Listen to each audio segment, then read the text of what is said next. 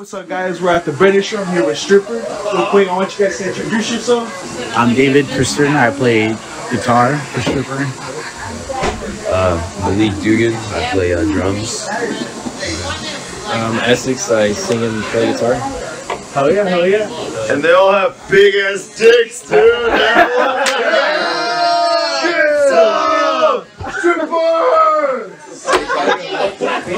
Actually, I was gonna ask you guys right now too. How'd you guys come up with the band name Strippr?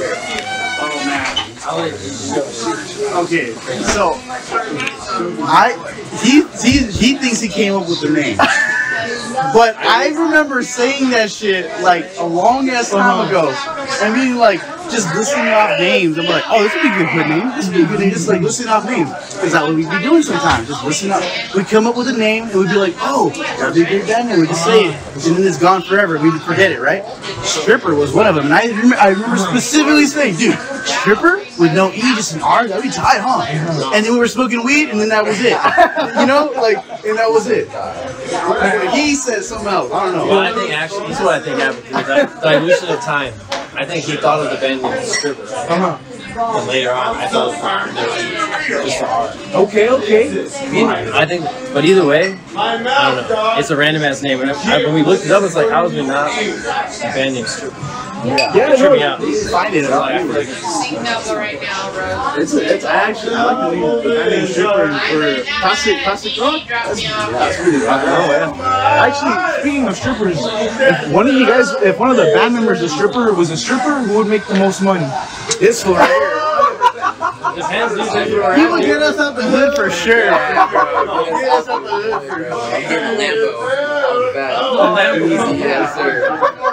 That's not even No. I seen it already. The thing is, we played a show and some lady gave him $100. Yeah, I mean it was for us, but she gave it to him. You know? Oh yeah, And it was for us, but she gave it to you.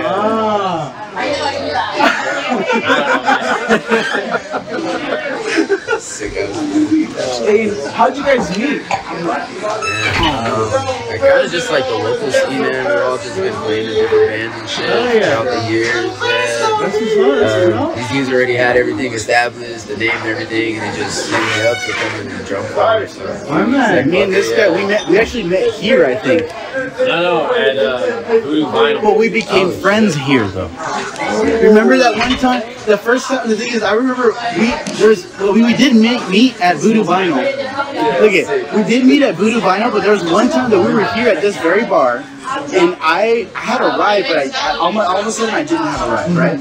I got here somehow, I couldn't get home. He was driving a Honda Prelude at the time. That shit was plastic dipped, all matte black, and orange wheels. And then I was all like, bro, I was like, I need a ride. He's like, oh, dude, I'll give you a ride. And he's like, where do you live? I live in Sunset Ridge. He's like, no way, I live there too. And we fucking, and it was ever since, bro. I would just go to his house like every day. Like, yeah, dude, you know, we were smoking weed like all the time, and it never stopped. It was like we before that too. That's what's weird about it. This whole time. Yeah, we didn't even know. Because we would see each other randomly in places, you know, we ended up talking and just kicking it, and then it's just like one day, it's all of a sudden, we've been living like literally 1 minute away from each other for like months, and we didn't even know. Like, we had no idea. That's crazy. No shit. Yeah. And what's your writing? How do you guys make your music? What's the writing process like? I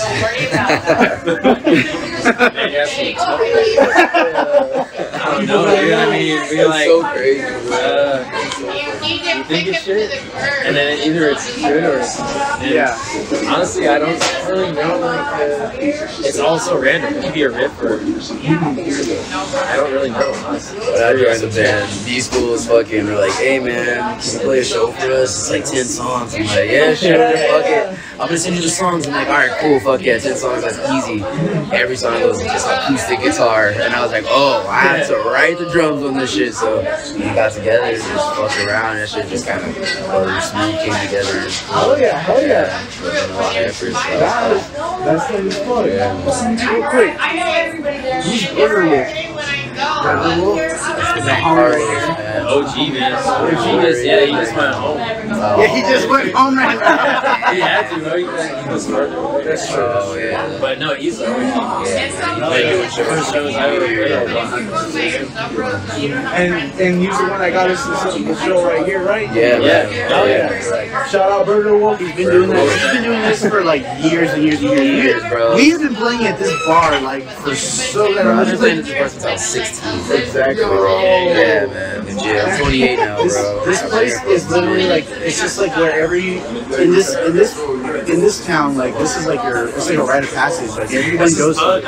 This is the dive bar. You know, this is, and it is like one of the most roughest, toughest spots in town. Like this is like this is like the Resident Evil like stage spot. The typewriter is right here, bro. Outside is the zombies. Everything's gonna kill you outside. Right here, bro, it's true. I'm being dead ass. No, dude, dead ass. We've seen a lot of shit here, but in here it's safe. Dude. Like in here we've seen conversations amongst drag queens and fucking and like white supremacists. They'll have a conversation right here, just together, and they're fine. It's no issue. It's like the duality of men here. It's just like everyone's like, all right, you can be a zombie, you can be, you know, whatever. Hey, we're gonna be okay in here, you know. Out there, we're fucked. You know, in here, we're good. We're good for now. Shoot. Tell him about the dude that tries to suck your dick. Dude. Oh no way! I hope he's not here. No, he's not here. Okay. So my other friend, old guitarist, basically we were chilling out in the back and just around the corner over here. You know? Oh yeah. And so usually no one even chills there anymore, right? But it was me and all these fools. We're all smoking out there, chilling, and this guy comes out and he starts talking about how he used to do cocaine and shit back there, crazy shit. We're like, oh yeah, that's crazy, bro. Literally saying, he's like, oh yeah, man, we be out here, you know, we be here with the homies, the girls, you know, we just be doing cocaine, you know, and one thing leads to another, man, and we just be doing coke off the homies' dick, you know, we know what it is. We're like, what? We're like, literally like, what are you talking about? And dude, and literally he was like, so we're all down or what? And it was me, this guy, the other homie, and we were all like all you guys, yeah, we were like holding gears. We were like, you know what, we gotta get this gear inside, bro. Like, dude, no, it was me and Jake. I said, oh, isn't that Alan's pedals? I looked down and he's like, yeah. He knew what I was saying, you know? I was like, yeah, we gotta go. And I remember we came to the back door and I was like, holy shit. And he was like, oh my god, this person just tried to suck our fucking dicks, like really loud, yelling really loud, like holy fucking shit. And we all came back here and they were like, stoned we were talking about it. But here's the thing though, like, I was there for that one. I'm glad. Here's the thing, it's just funny because this guy always does this. He draws you when he takes you to the bathroom, he says, hey, you wanna do some cocaine? You're like, yeah, I wanna do some cocaine. You do some cocaine with him, and then he's all like, hey, so can I suck your dick? And you're like, no. You just say no. But the thing is, it's okay because it's all like, I mean, he's literally offering you drugs and then asking to suck your dick. He's not that bad of a guy. He's not that bad of a guy. He's a good guy. All we did is we just say yes to the cocaine, no to the blowjob. And the homie was tripping out. He's like, he's trying to suck your dick. I was like, bro, all you gotta say is no. That was safe. I told him, I said, yeah, man, that's not really my bag, bro. I'm sorry.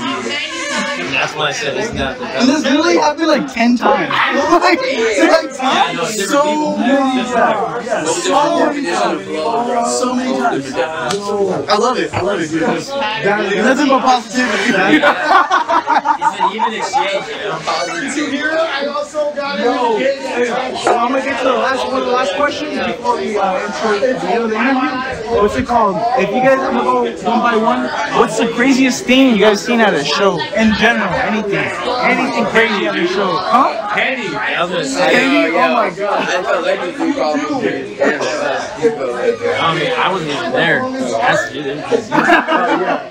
Yeah, just actually our bassist he isn't here tonight because he just broke his leg last week. Yeah, man. During whose set?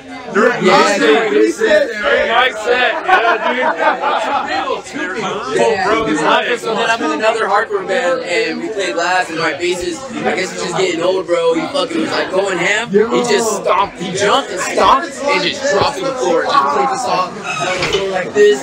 We were just like, all right, that's what's up, man. He's like, no, I can't get up, bro. We were like, oh, no, wait. Right before, and then the homie had just broke his leg too, man. So it was just, it was Two chaos. people lost their legs, bro. Two They went to the bass hospital. players. That shit was crazy, dude. That was cool night, though. I mean, another thing that I seen too is that same place right here, bro. Outside right here, the homies got shot at because they wouldn't fuck some dude's girlfriend. Oh my god. Yeah, like they were like they played a set here, and then some people were all like, "Hey man, you know my girl really likes you guys, you know when she come back to my place, basically saying like come back to my place and fuck my girlfriend." And then he was all like, they were like, "What the fuck?" No, we're talking all this shit. And they fool got mad. He left, comes back, and he's like shooting at them, bro. There's bullet holes still here from that shit. Yeah. Wow. Well, As long as they're in the same. I mean, nah, dude, they're outside, bro. If you was inside, you could. You see what I'm saying? It's a typewriter, I'm telling you. Well, I don't know